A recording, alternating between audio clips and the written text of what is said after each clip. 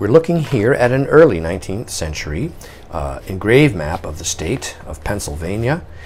It was issued in Paris by Buchon. It's engraved here by Beaupre.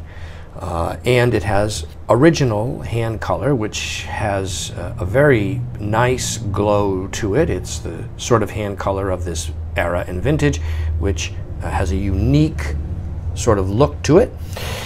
The map is set within three columns or three sections of text that surround it.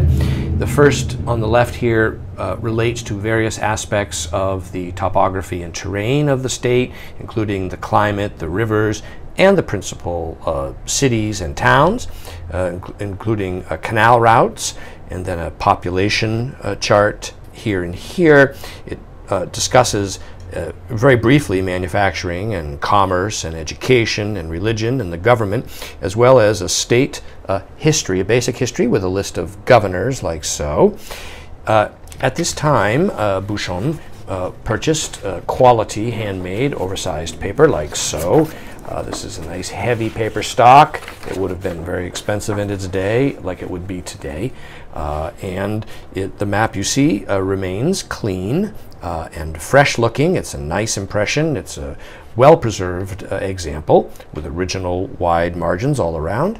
And it is available now online from me, Brian DiMambro.